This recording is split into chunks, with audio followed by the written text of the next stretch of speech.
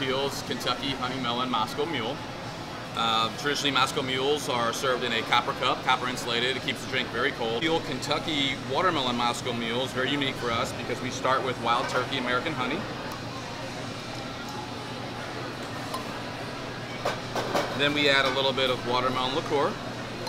We do a nice little smidge of watermelon syrup. We add about an ounce of our house-made ginger syrup that we make here in-house. Some fresh squeezed lime juice. And then we ice it up.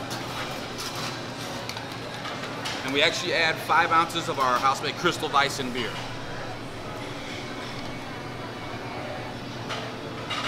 We garnish this with a nice-sized watermelon chunk.